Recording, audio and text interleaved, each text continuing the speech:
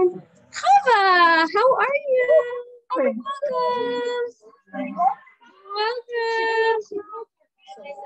Yay. Chava, you're just in time.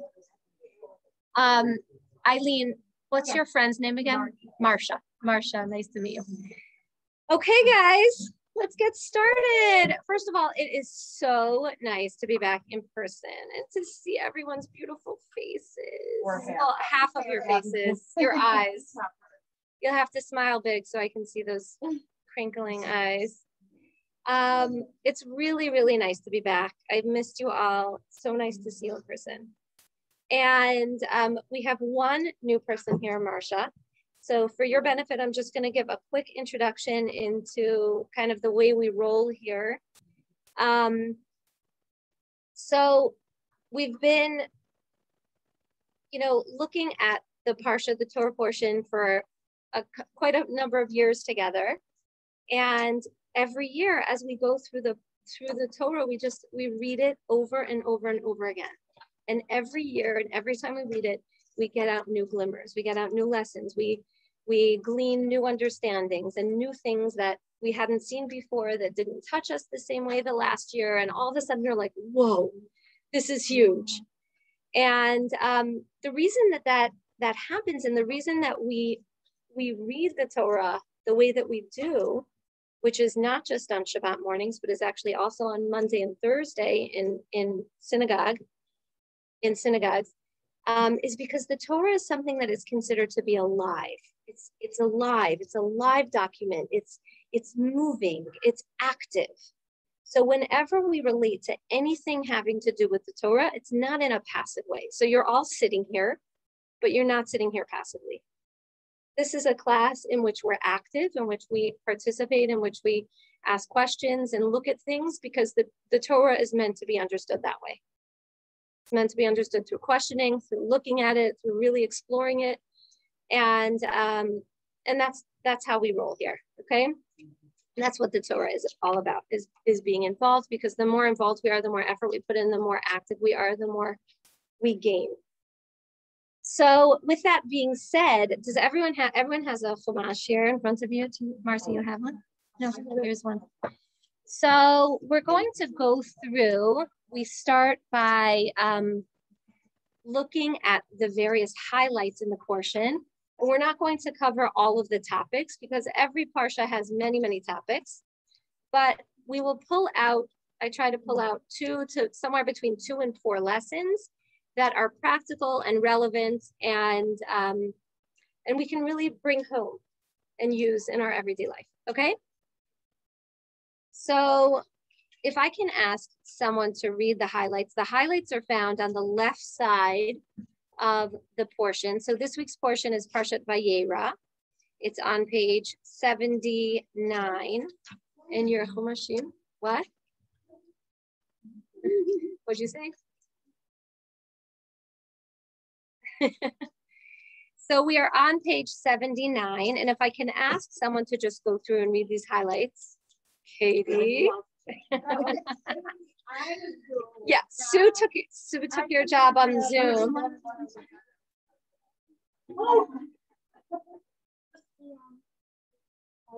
Yes, just the margins here, visiting the sick.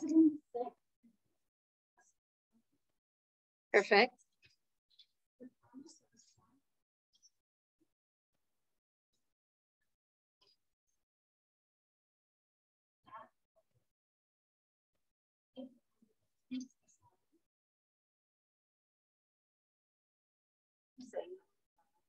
It's, yeah, the Hebrew pronunciation is Sodom, but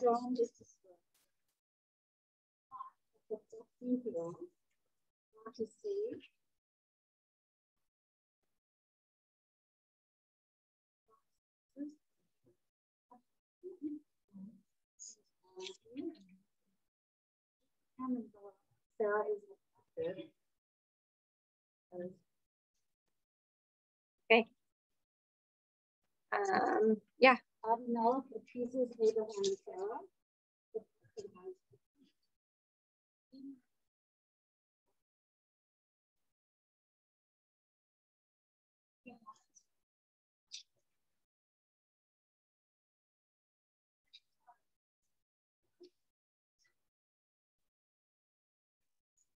There's a lot here. Yep. Mm-hmm.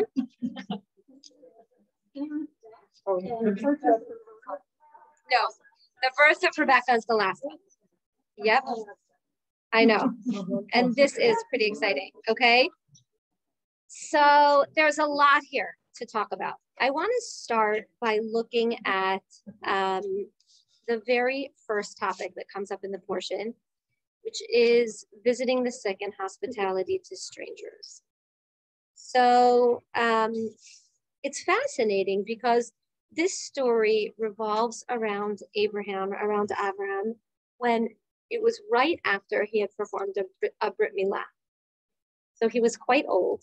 He hadn't performed a Brit Milah, and he was given the commandment to give a Brit Milah to himself. And he did, right? And well, there weren't, he was really the only, there were no Moals at that time. He was really like the first Jew, like he was it. So nobody else knew how to do this. This was the first time this was performed. So he was 3 days after his Brit Milah. And we are taught, and for any of you who have boys, you can probably confirm this, that the 3rd day after their bris is like really the worst day. It's an agonizing day. The baby's in pain. Like the moms are always a hormonal wreck. Like, right? Does this sound familiar to any of you? This is like me. I'm like, I am not changing the diaper. So this is 3 days after his bris. He's sitting outside. He's physically in pain. And all of a sudden he lifts up his eyes and he sees 3 men coming towards him. We'll talk a little bit more about what he saw. We're going to go into that in depth in lesson number 3. But this lesson, number 1, which I call making a lasting impression, I learned from Rabbi Przansky. And he had this opportunity present itself that on the 3rd day following his bris, he was sitting outside, he looked up, he saw these 3 men, and he said, opportunity here, chesed opportunity. Like I need to help these guys. It looks like they're walking along in the desert. They don't have much. How could I help them? So despite the physical discomfort he was in, the sages say that it was raining. He was like sitting under his tent. He went and he went out of his comfort zone and went to help him. Now, this is a fascinating incident in the Torah because this is actually the only time in the Torah that we have a full menu described. Okay, so like here, this is the only time that we know exactly what he served. He went out and he slaughtered an entire cow and prepared it for these 3 men. So this is, that's not physically something that's super easy. Again, he's in discomfort, he's in pain, it's raining outside. There were a lot of ways that he could have overlooked this responsibility and turned the other way and said, oh, well, if it were any other day, I may have had the opportunity to help these guys, but not today. Today I'm not feeling it. So, but he didn't. He went out of his way to go and help these 3 men, who we later find out were angels who were brought to him in order to deliver and share the news that Sarah would have a baby. So we're going to look at a verse inside in a minute. However, before we do that, actually, let's go ahead and look at this. Let's look at chapter 18, verses 1 through 3. Can somebody read it? Just so you get a real context for what's going on. Thank you.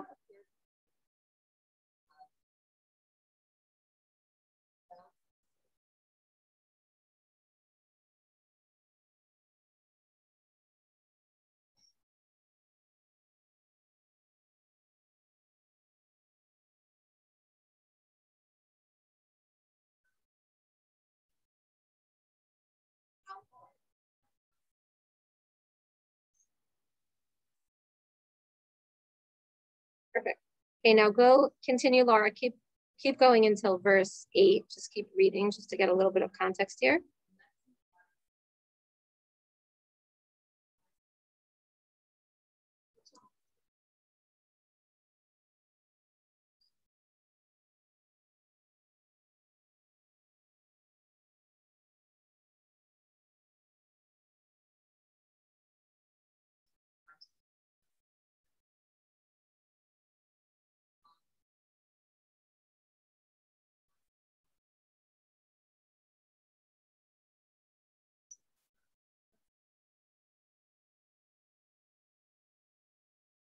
So then it goes on again to elaborate on that menu. What are your questions on those verses? What? This was before kosher milk or meat, right? Chava's like, whoa, the milk and the cream in the calf. Okay, right? This is like before kosher. Yeah, exactly. Okay, what else? That's a good question. What else?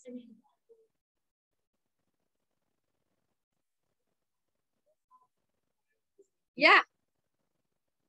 Yeah, totally. Right. That's another thing. Here he is like conversing with God and he sees these three guys come by and he says, wait, sorry, I'm busy. Like I'm gonna go help. Okay, right. Pause, like, putting you on pressing the flash button here. Okay, what else? What are your other questions?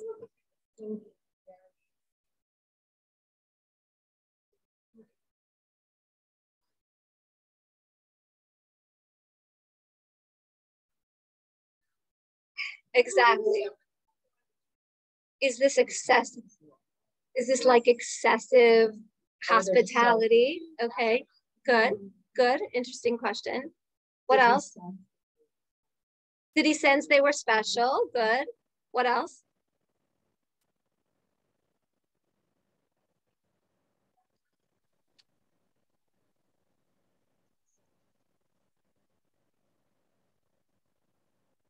Right. Yeah, good. It's interesting. I actually never noticed that before. Did he wonder if they were circumcised? Okay. Oh, was he like trying to like I just now I can be the first Moel. Yeah, he actually was the first like outreach professional. He was he seriously was. He and his wife Sarah were the first outreach professionals. They established they were the kind of Abraham was the one who looked at the world as a young child and said, I see this glorious world. There must be a creator here. I refuse to believe that there's not someone who created this world. So he was the first one who came to terms with with monotheism, that there's a God. And he and his wife Sarah went on to teach this throughout the entire world. And he himself had over 20,000 students, and she herself had many, many, many students. I don't know the numbers of hers, had many of her own, but really, maybe just is onto something, right? Like, what else? Abraham is looking at himself as a servant. Okay, good. Okay, good. Yeah, Adrian.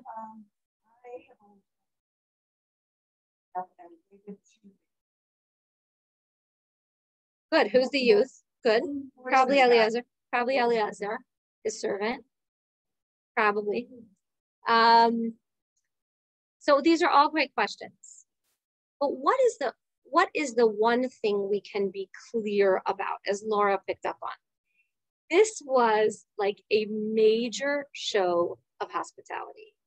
He stopped his conversation with God, as Katie pointed out, and he said, I am going to take care of these guys. I'm going to like really go all out.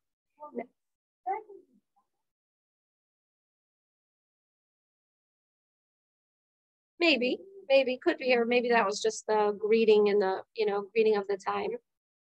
Curtsy, like a curtsy. Yes. Maybe he felt differently, like he was really all in. Whatever it was, could be. But one thing that we see playing out in this incident, and we know to be true about Abraham, is that his core character trait was chesed, was kindness. It was really all about kindness. It was all about things like hospitality. He was all about taking care of people. He was all about looking at what people needed and trying to give it to them. So he looked down the, desert and saw these people that were walking. Again, this was a desert. This isn't like they're walking the dogs, like the dog walkers could go to the gas station and grab a Coke, but there's no Coke oasis in the desert. So he was looking at them and their needs and saying, gosh, they appear to be needy in some way. So I'm going to go out of my way and help them. That's what we see. Now, what we see also, the sages say, is that Yishmael Abraham's son, he also ran to do chesed. He also ran to do kindness. So we know that Abraham's zeal to do chesed made a strong impression on Yishmael as well.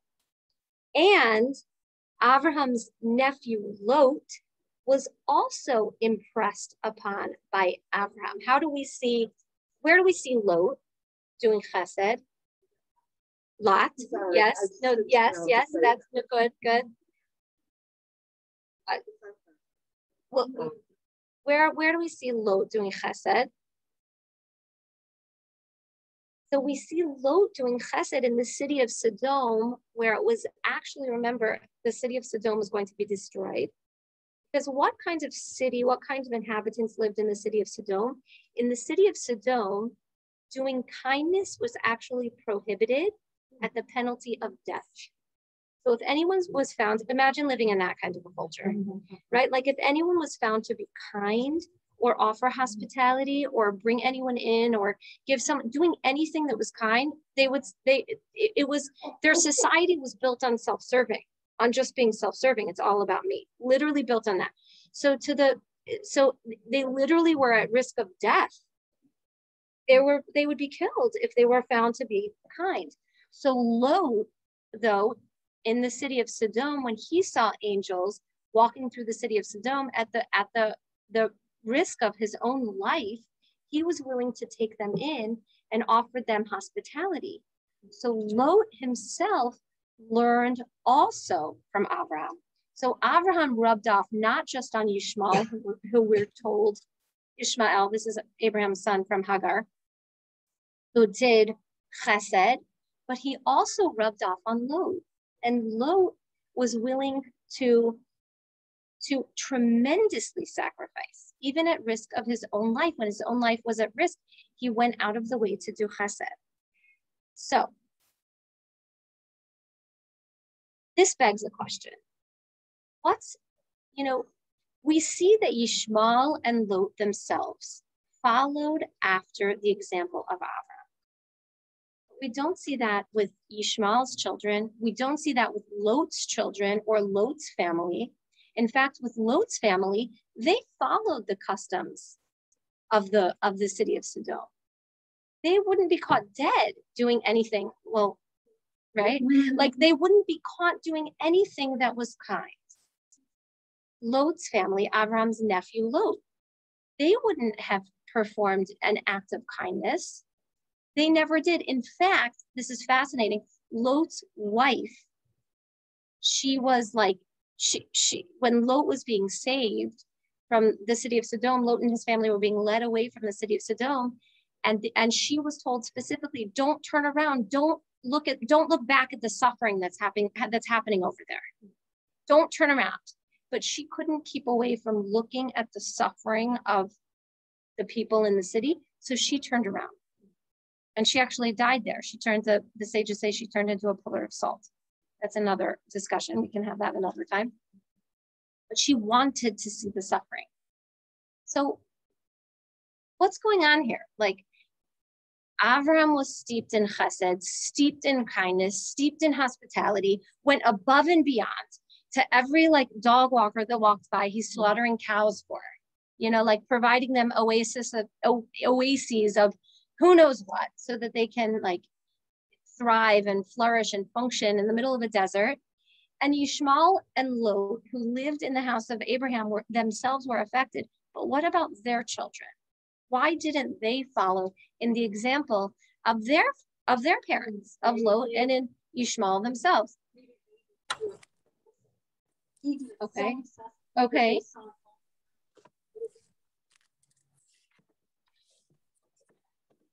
Good. Okay. What else? Okay. Yeah. You must live in my house, right? Yeah. What? Peer pressure. Okay. Peer pressure against doing the right thing. What else?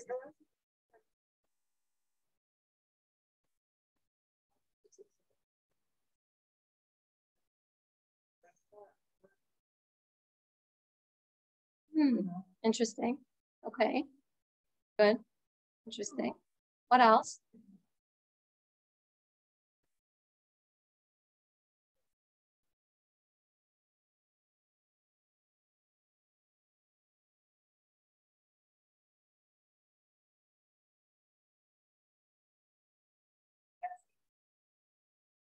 Interesting. Interesting. I want to share a story with you to address this question. Okay. When observant Jews first came to America, came to Ellis Island. In fact, my aunt and uncle were just visiting Ellis Island and found a relative's name there, which was like just so unbelievable.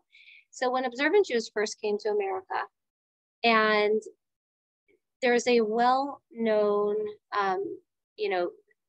what happened to many of these observant Jews is that when Shabbos would come, they were told that they had to work on Shabbos. And if they didn't work on Shabbos, then they would lose their jobs. So many of these observant Jews, they went basically week to week. They got a job. They started working on Sunday. And on Friday, I'm going to take what you're going to say 1 second. Let me just finish the story. On Friday, they ended, they said, I'm sorry, we can't come back tomorrow. And the boss said, well, then don't bother coming back on Sunday because you won't have a job. And they said, okay. So then they had to do the whole thing again. Sunday, they had to find another job. And week after week after week, this went on. But they sacrificed tremendously for Shabbos.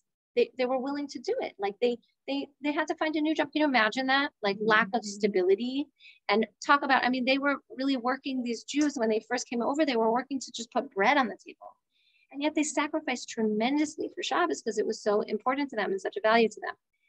And yet their own children didn't carry on the legacy of Shabbos. They weren't Shabbos observant.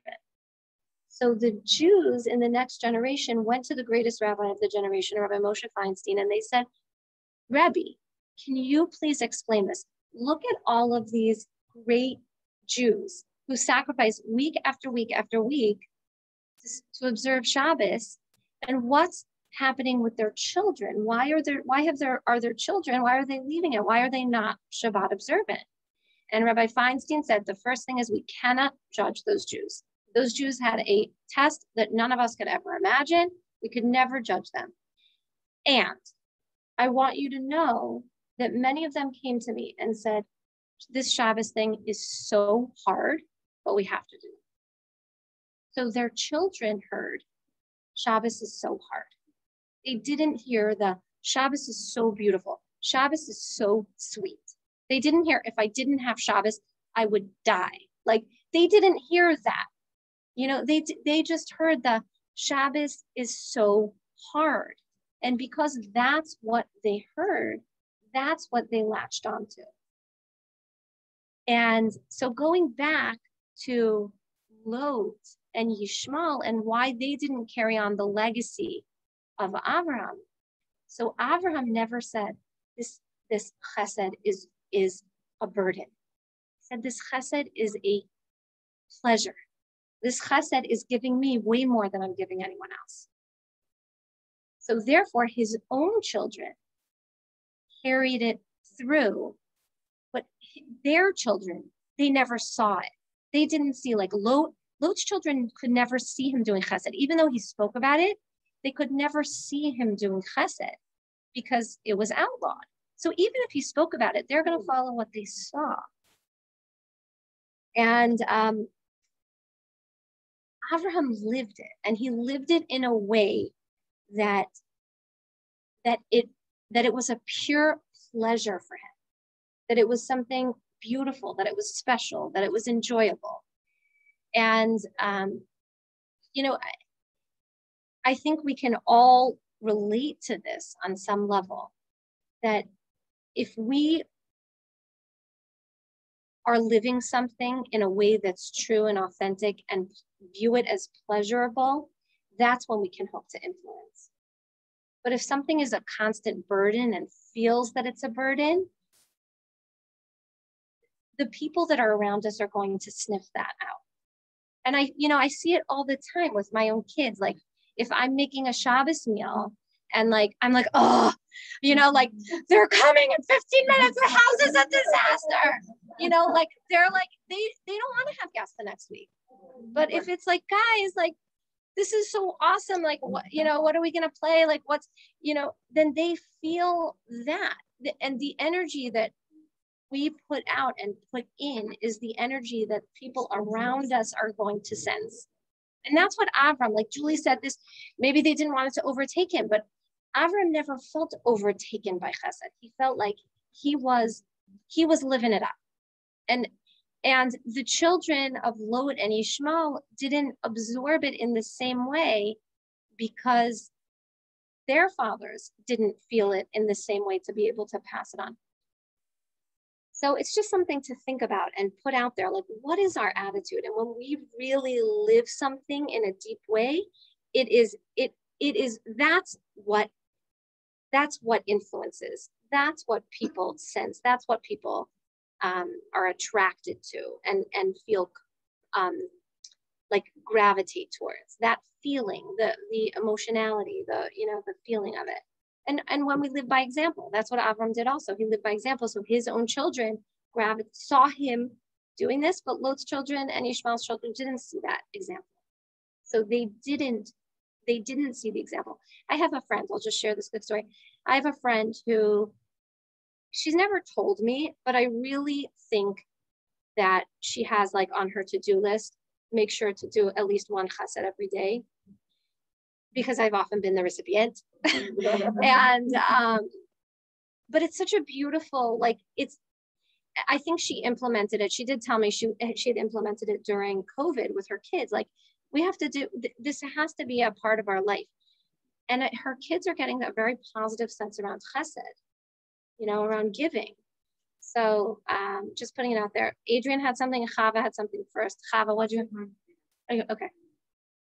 Adrian. No.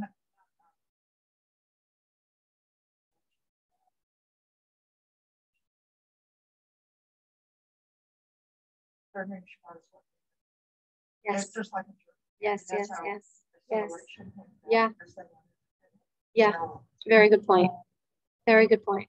Yeah.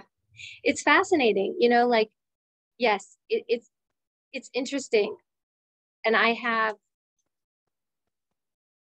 it's interesting what you're saying. And I have like, I'll share with you what ran through my head is we live across the street from Rabbi Ephraim Tversky, who's part of the like grand Hasidic Tversky legacy. His uncle, his great uncle was Rabbi Dr. Abraham Tversky, who wrote 99 books, passed away actually when he was in the middle of authoring his 99th book just last year.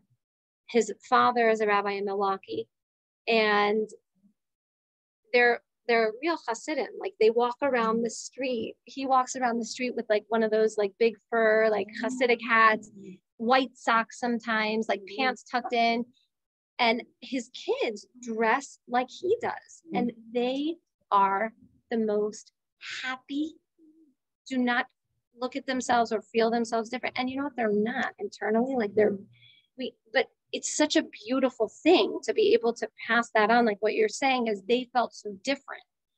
But I see the Twerskys who are like, we're different and so proud. Yeah.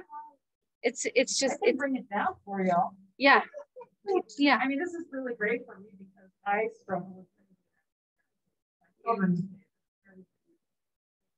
We all do it. Yeah. I'm a bitch at home, and I'm negative, and I complain, and they know how miserable I am, relatively speaking, and how difficult they are. And so it never comes up there. I'm never having kids. They see my examples. Yeah. I just change that. It's only for that.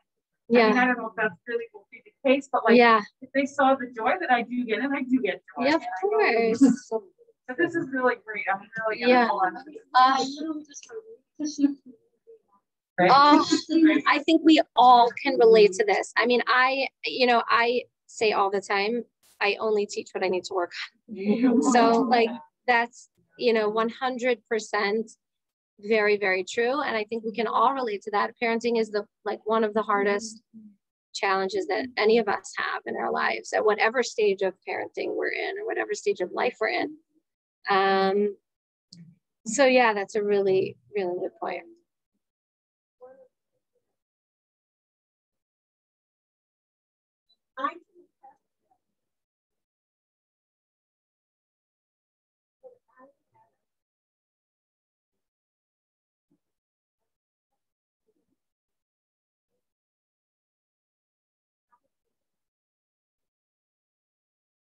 Wow.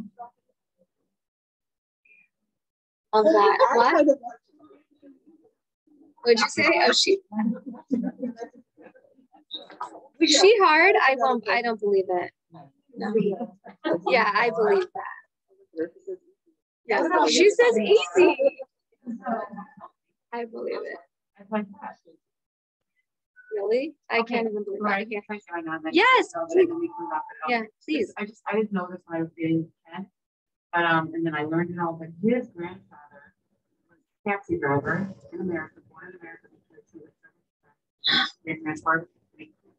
Saturday.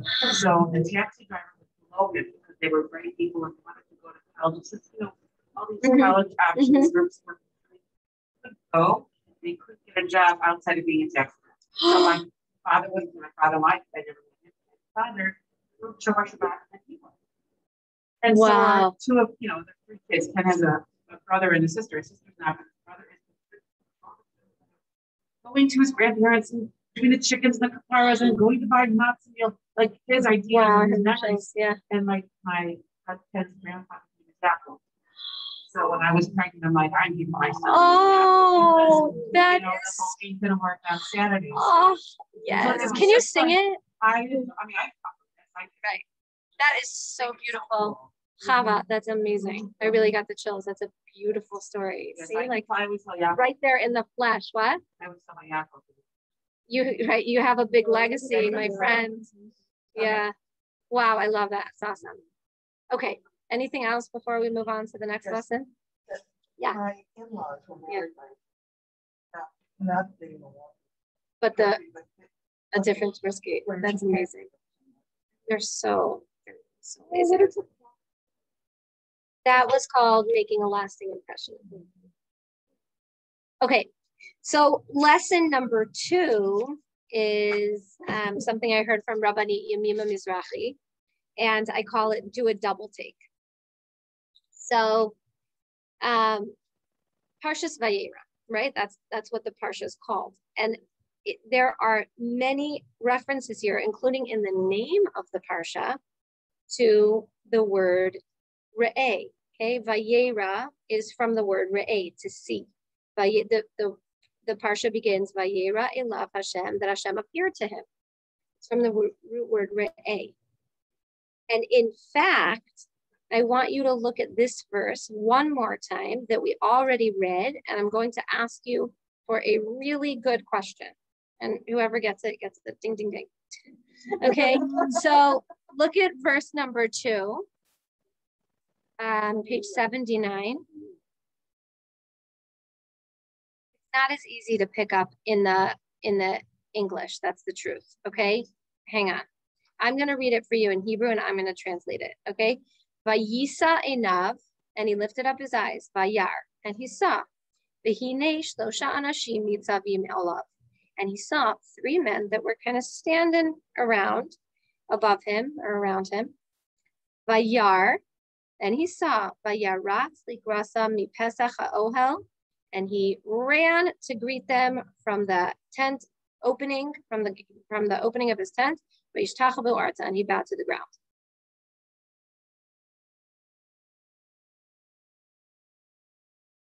Okay, good. Very good question. Good question. What? Ding, ding, ding. Ding, ding, ding, ding, ding. Okay, so why did he see twice? Why does the verse say, remember, as we've talked about many times, that every word in the Torah is there with purpose. There's no extraneous word here. So here, it says right away, Vayisa enav, and he lifted up his eyes, Vayar, and he saw. And then he saw these 3 men standing over him. And again, Vayar, and he saw. Okay, you already said he saw. We know he saw. What? Did he see God? What was the second scene? What? He wasn't talking to them yet. No.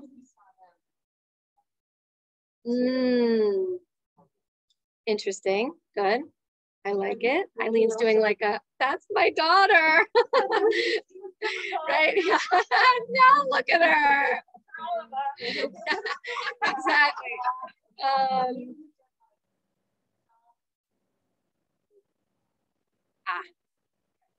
Adrian, interesting. Good, I like it.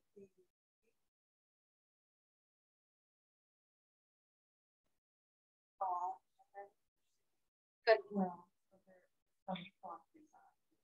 Good. Perception. Good. You don't just visually. Good. So what you're good. So what you're all getting is these are two different kinds of something that's going on. Two different kinds of vision here. It wasn't like he just saw and then he saw again. There was something that was different about these two incidences of Vayar, two incidences of him seeing, right? So what was it? So Rashi says that the first Vayar, the first was that he saw. He just saw. And the second, he saw the angel, he saw these men who were actually angels. And the second Vayar, he perceived. He understood. So he didn't only see, in the second time, he didn't only see like three people walking towards him. He understood that this was an opportunity. He perceived something. It was something deeper than the first form of vision. So what happened at first glance? At first glance, he saw these three guys kind of walking towards him. He was maybe even a little bit worried about their intentions. Like, I'm out here alone in the desert. What are these three guys doing out here? Like, I'm the only one around. What are they doing here? And I'm like in a totally weakened state, you know, like third day after bris, like I'm down for the count here, or at least I could be down for the count. And what's going to be? I'm a little nervous. Vayar actually is related also to the word yira, which means fear. Okay. But then he came to a new conclusion with the second Vayar. He came to a second conclusion. Oh, he understood. He perceived something. Oh, opportunity. These guys are hungry. They're thirsty. What can I do for them? So at first, he just saw and was even a little bit fearful. And then he perceived there was something more. If you think about it, actually, the first time that you encounter something usually involves a little bit of fear. Think about like your firsts, right? Like first day on a new job. Right? Like first date, right? Like first, what? Yeah, exactly. Your first birth, well, every birth, right? Like, yeah, exactly. It's first time walking the center. There's a little bit of trepid. There's a little like anxiety, a little bit of, you're very welcome here. So you're, you know, like, yeah.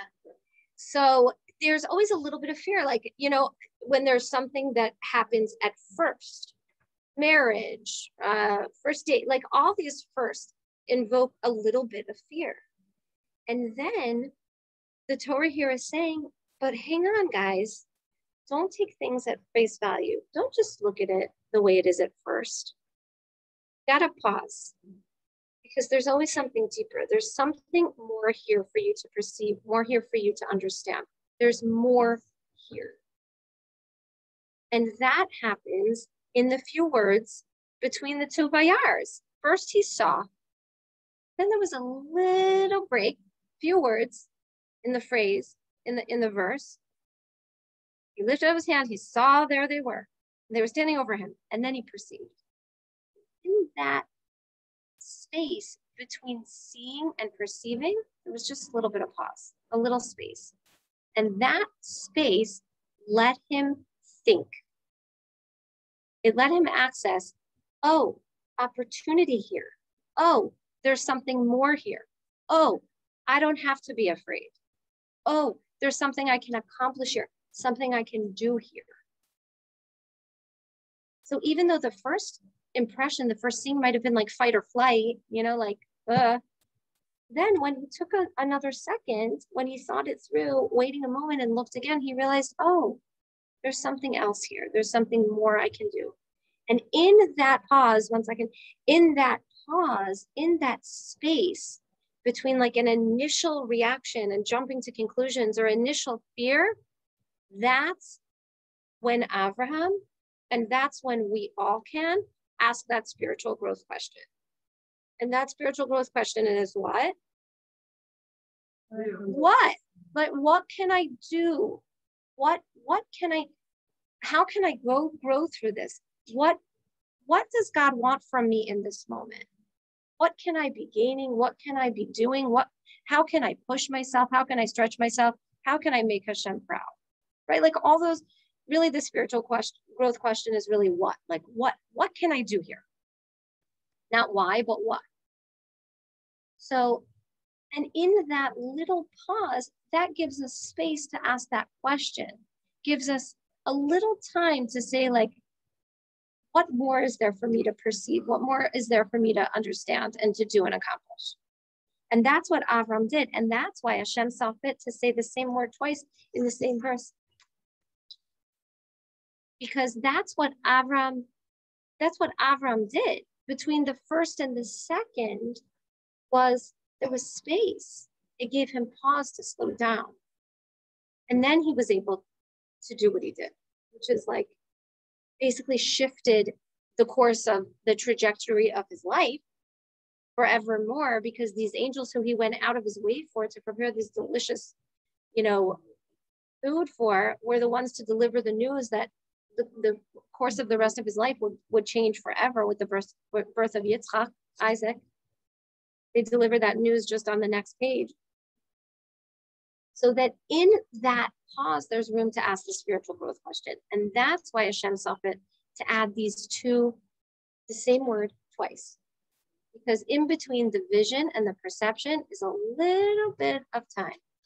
And in that little bit of time, in that pause, Lauren, it reminds me of the quote from our trip, like going all the way back to to our trip with you on the postcard. Do you remember the quote?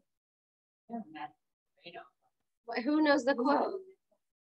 Yeah, what's the quote? Yeah, what's the quote? I don't remember. It's Elie Wiesel's. Yes, do you remember it? It's Elie Wiesel's. It's like between something and the pause, there's a space, and in that space is where something happens. Yeah. No, it's not that one. That is another one, but this is okay. Whoever finds it, you'll share it. Liz is looking. And that's that's part of the idea in between something and response. Yeah. Right. There's a pause, and so this is we see it right here in the verse. Like here is initial reaction, just a little bit of pause, and another understanding, and that led to something that was grand, something that was huge. Between stimulus and response, there is a space. That space is our power to choose our response. Can I give a real life example? You can. I don't know if people can hear me. Yeah, everyone can hear you, Jess. Okay. Well, so a few months ago, here we are. A few months ago, Larry was laid off. And so so it's been very stressful around our house. But I said, I think this was as awful as it sounds. I said, I think this was meant to be. And Larry's like, oh my gosh, like it would have been way better to like find a job while I have a job. This is just not the way I wanted it to be. But I felt like he just got an offer like a day ago. And the owners of the company are so much menschier. And I think he'll be so much happier. But I think like there needs to be a long pause in between for him to like see that. Yeah, that's amazing. Great example.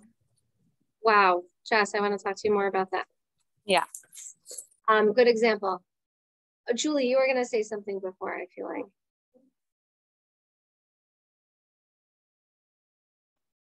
Yeah. Mm-hmm. Yes, yes. Yeah. Yes. Yep. He's old and afraid. Exactly.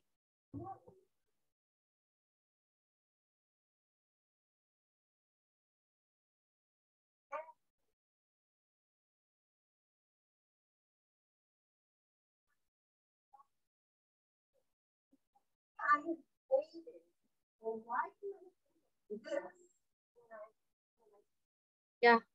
Mm-hmm. Yeah, it is very important to even ask yourself that spiritual growth question. Like, how many times? I mean, this is just like me personally. How many times have I said, you know, my reaction comes out first, and then a minute later, I'm like, I'm so sorry. Hold on. I'm so sorry. But it's too late. I didn't take the pause. But I try. So maybe the next time I'll take a little bit longer pause and can reach it before I let that thing come out.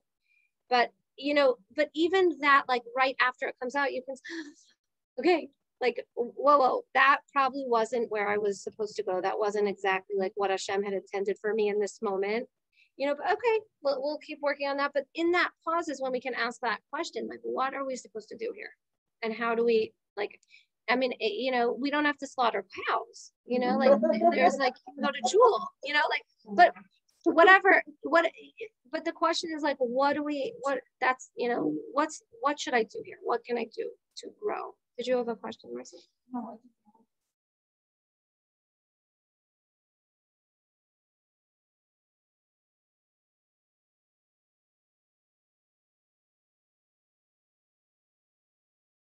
Right.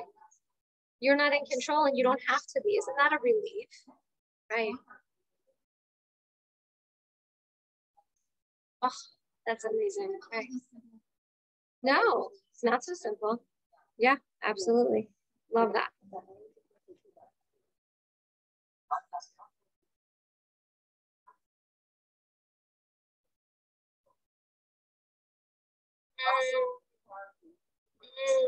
I love that. I love that. That's beautiful. So we'll be quiet for a second. Just kidding. Water. Yes, actually, I love water. Thank you, Julie. What did you say, Katie?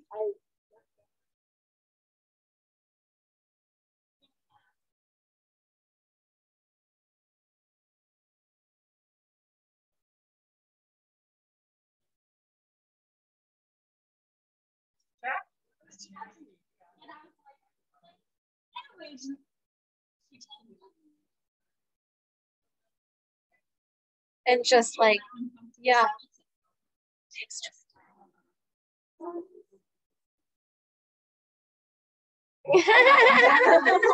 Exactly. We know horses. We love you.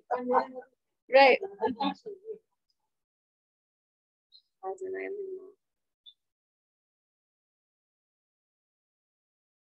Okay, so let's go on to lesson number 3 because it's a good one. I don't want to leave you guys without it. And this one is called Akedat Yitzchak today. Okay, the binding of Isaac today. So for this one, don't worry, nobody's like not doing this. What does this mean? So let's go to chapter 22, verse 13. So for that, we are going to be looking at the bottom of page 103. I hope that what I want to get across, no, it's not going to come across in the English again. Okay, someone read it, and then I'll share with you the word if you don't get the question. Verse number 13, the bottom of page 103. Someone read it.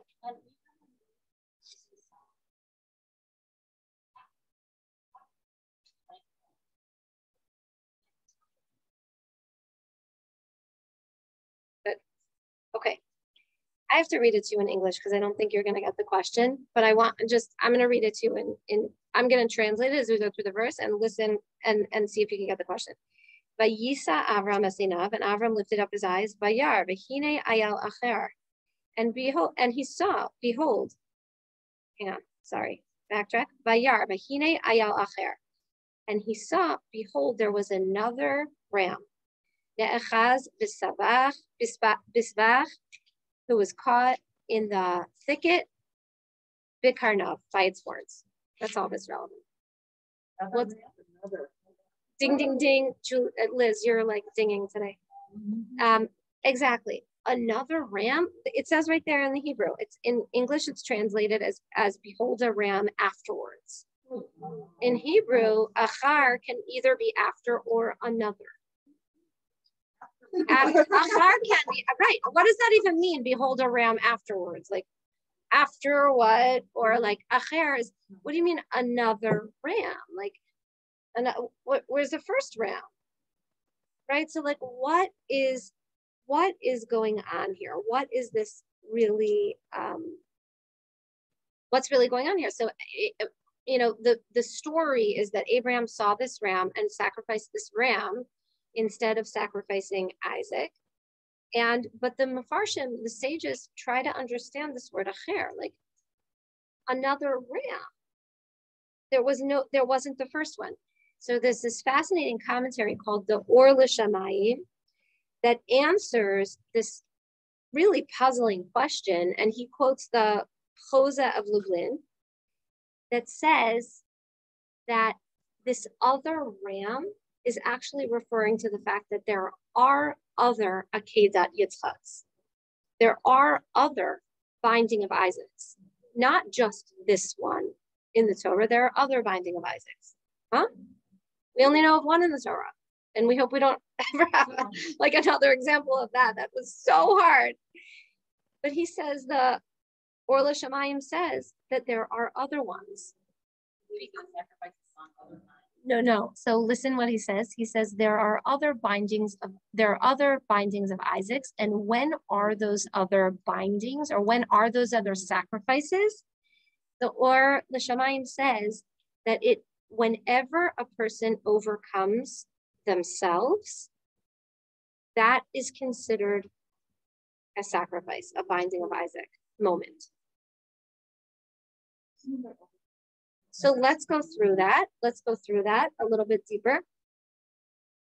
So if you look into this verse, according to that explanation, the verse would read, and then I'll explain it and we'll flesh it out, that there are other Akedat Yitzchaks. Okay, so the verse says, and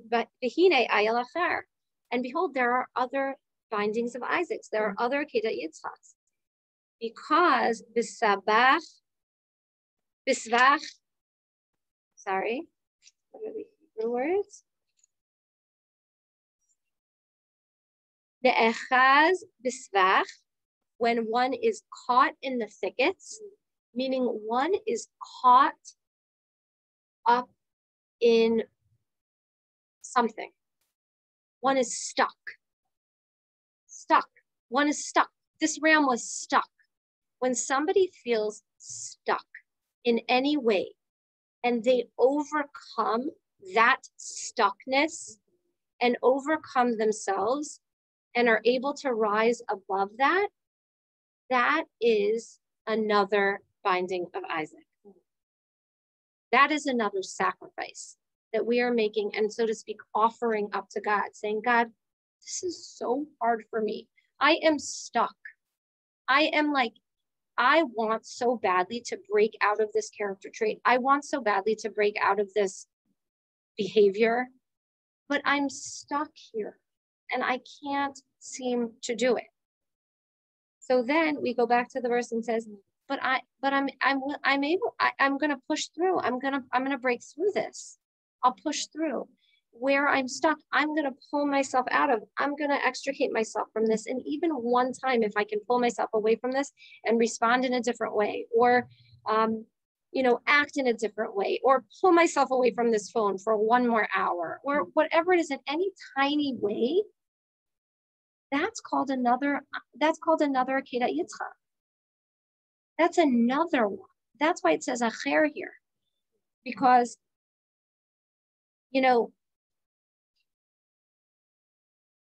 that's not easy. That's not easy. And in fact, why do we use the shofar on Rosh Hashanah to blow? Like, why is the shofar the symbol of Hashem is king? That's what we're really expressing on Rosh Hashanah. We use the shofar. Why do we use the shofar? The shofar is the ram of this horn. This horn that was caught in the thickets, because on Rosh Hashanah is the day when we're saying, God, we want to break free from all those things that are binding us, that are holding us, that are constricting us, that we feel caught and we feel like we can't move out of these places.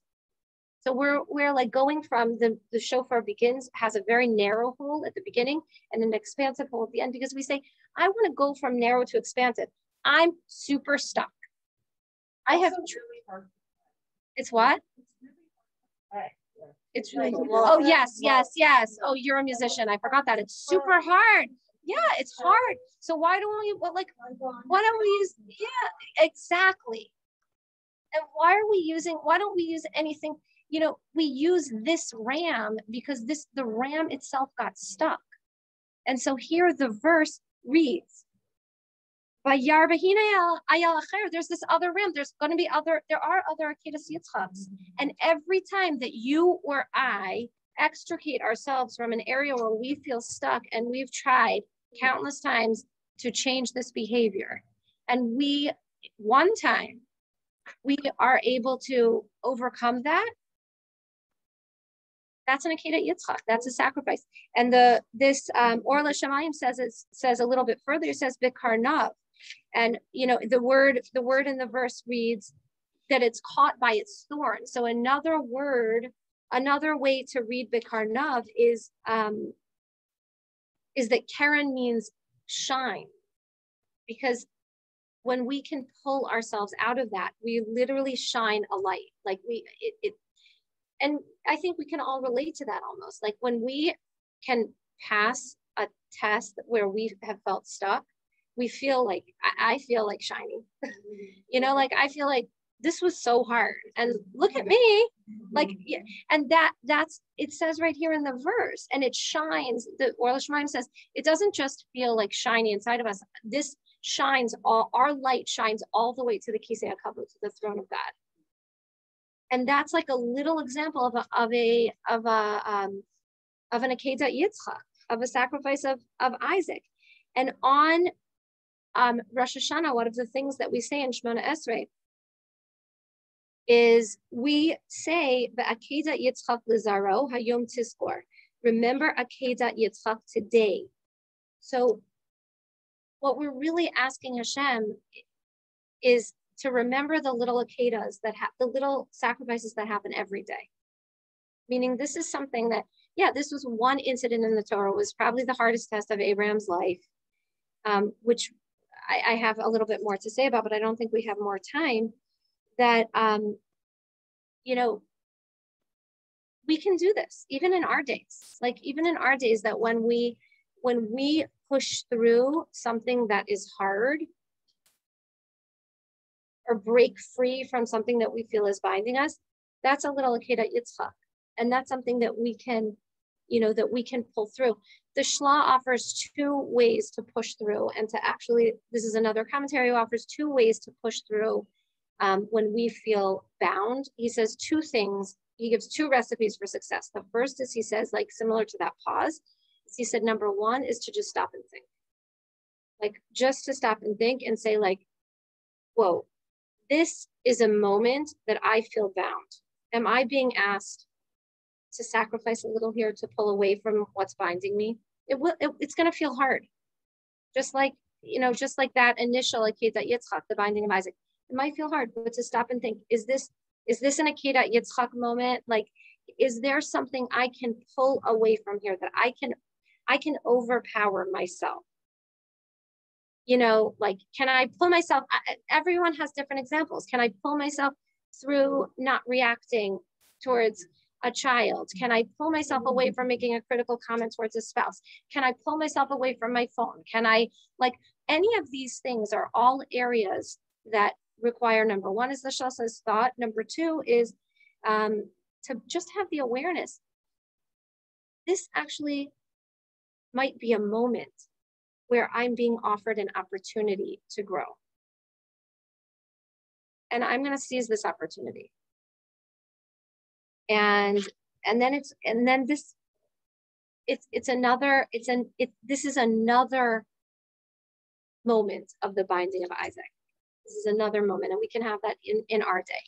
I want to give a quick review. I want to take questions. I want to take comments before I do that. And then I'm going to offer homework. Any questions, comments?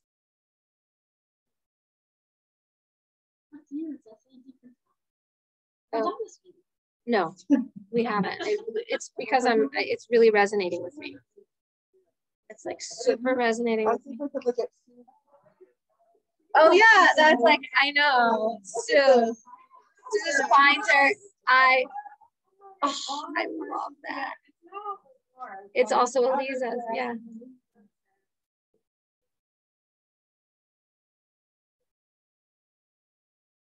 Yeah.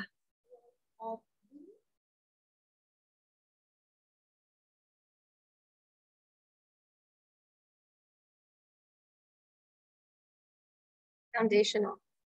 Yeah. Yeah. Yep. Yep. Yeah. Very true. Beautiful point. Okay. Anyone else? Question? Comment? What?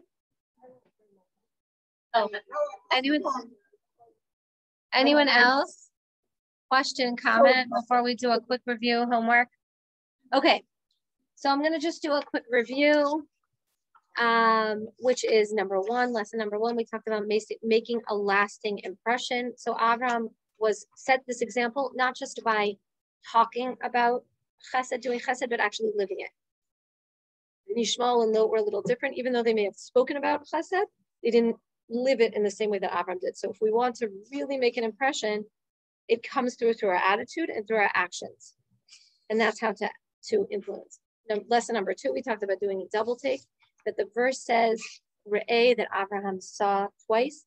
The first is vision, the second is perception. And in between is a little pause. And in that pause, we can ask ourselves the spiritual growth question. How can I grow through this? What am I intended to do here? What should I, how do I, what's an opportunity? What can I achieve? Okay. Lesson number three, Akedas Yitzchak today, is that the verse says, and Abraham saw another ram. What does that mean, another ram? And Hashem is saying, don't worry, in every opportunity, in every single generation, you're going to have opportunities to perform Akedas Yitzchak. And that's going to be when you feel bound and you feel confined and you feel constricted. And you pull away from that, and you refrain, and you just take a moment to take a break and stop and maybe take a slightly different direction. That's your Akedas Yitzchak. And that shines light all the way from where you are, all the way up to the Kisei Kavod, straight to the throne of God. And with that, I'd like to offer homework that one time this week that you take a moment to pause.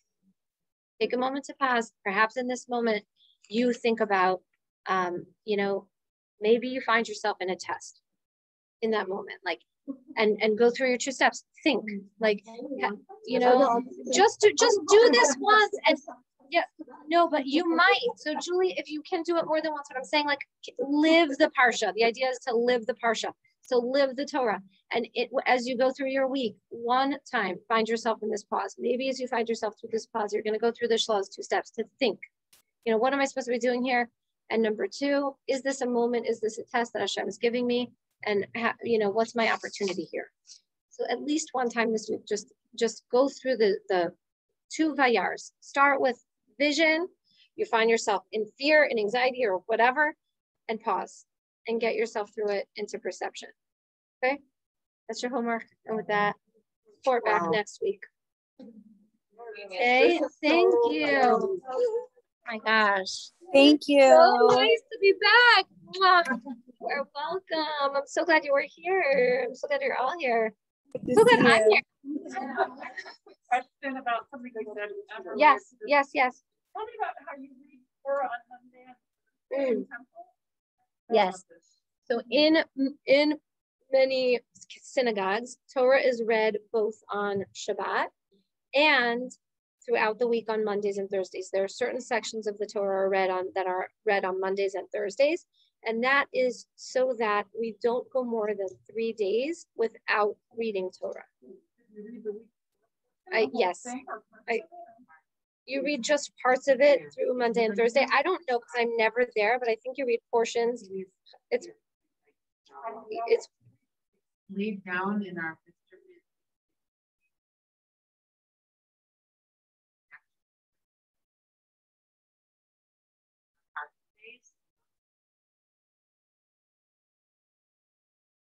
I don't know that.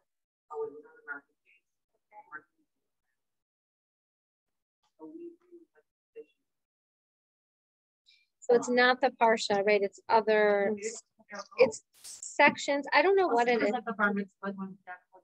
Then he read those sections on Monday and Thursday.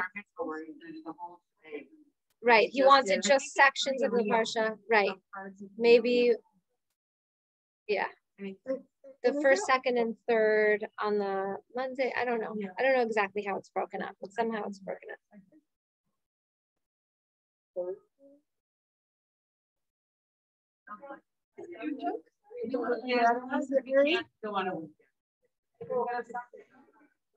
Let's shift away from there's no Friday and Saturday. There's no Friday and Saturday. No, it doesn't. I love those questions come up and you think it's from somewhere else, and it is a practical, it is a lifestyle question. It's just For different just reasons. knocked out two good ones. Yeah. We love. We're so happy. The halls are cheaper during the week.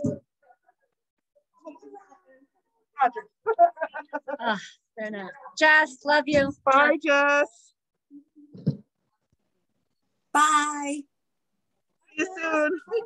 Thank Okay. you. I'm gonna Hi. just stop recording. People want to talk, but I'm gonna have to turn the recording. There's my pajamas. I was just gonna say, look what I'm wearing because Oh, sister. we could be twins.